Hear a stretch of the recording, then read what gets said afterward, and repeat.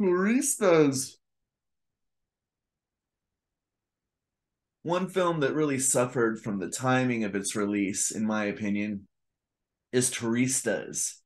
Arriving in 2006, it was seemingly hot on the heels of another installment in the vacation from hell subgenre of horror, that being Eli Roth's Hostel, which has since become one of the definitive examples of the vacation from hell subgenre of horror. This might have made it seem like Turistas was a copycat or a cash grab or just another bland torture porn affair, as there were many imitators coming fast and furious in the wake of Hostel. But Turistas is none of these things. While it is part of the same previously mentioned subgenre, it is vastly different in terms of tone and execution.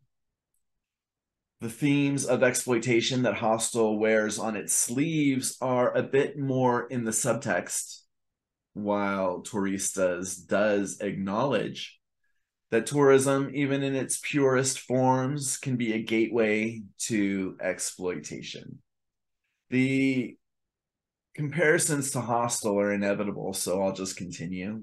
Whereas Hostel follows a group of characters we don't like through clubs and bars and into dungeons, Turistas features a group of likable, relatable characters in a tropical paradise where the danger arrives ominously like storm clouds. We are taken from picturesque beaches into remote villages through lush jungles to a mysterious compound,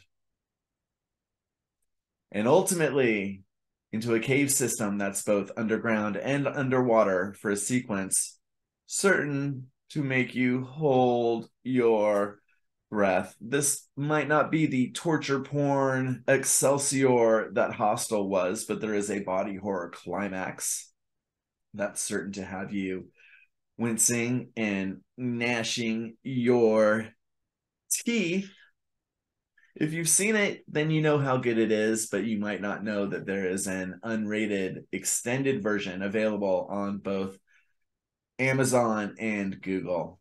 If you've never checked it out, then you're missing out.